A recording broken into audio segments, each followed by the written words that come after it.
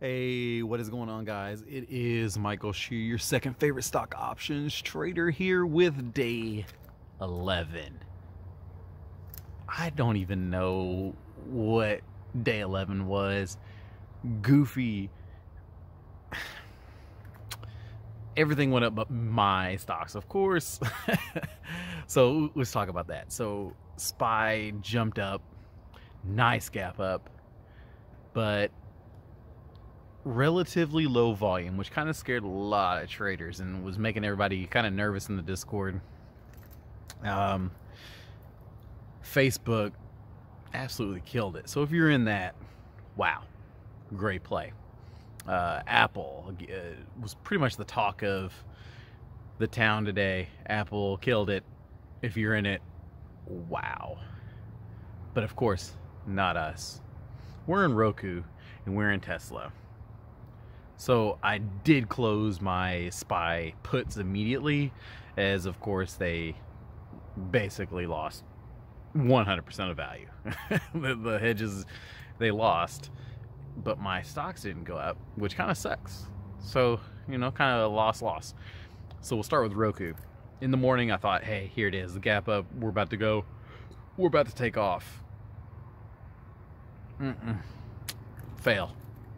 Big fail, down to 221, had a bounce midday, and then retested end of day.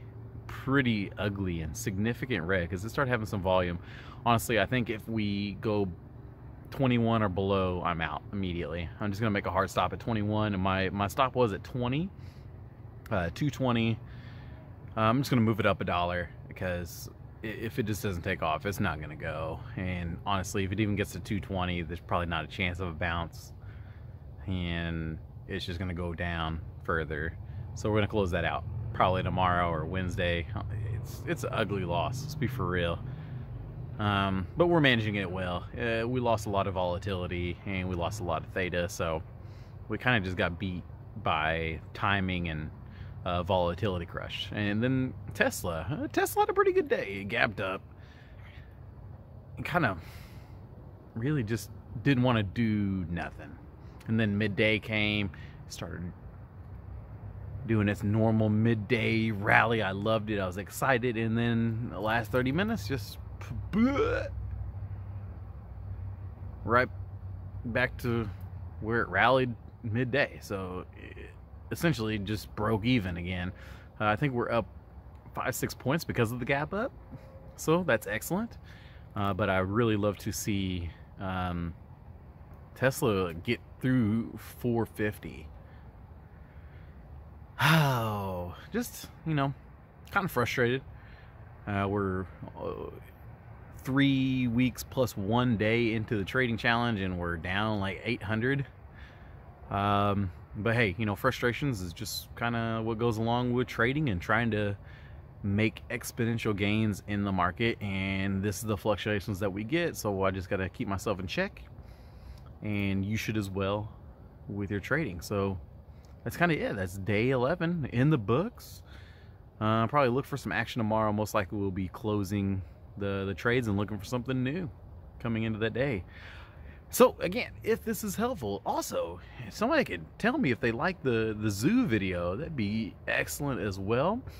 Just something, you know, trying to keep us entertained. As financial people, sometimes we just get lost in the markets, we get lost in the gains and the losses. And it's good to see a little bit something different, trying to keep us healthy, trying to keep us financially healthy, kind of keep us healthy. And I'm really thinking about doing something with a chiropractor, doing a little event here soon. Maybe sometime closer to next month, we may be doing a workshop with a chiropractor friend, which is my chiropractor. So we can talk about options there while people are getting their backs cracked. So I appreciate you guys going along with the journey here, and we're going to continue on until we hit 25,000. We're going to make this bad boy, and I hope that everybody's following along and is able to learn something from me as well.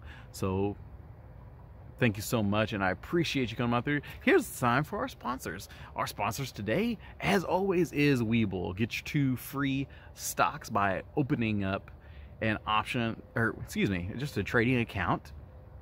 And once you deposit $100, you get 2 free stocks up to $1,600 in value. So go ahead, take advantage of the free money, and lastly, subscribe, push that like button, share with a friend, and I will see you guys tomorrow. Have a good day. Bye-bye.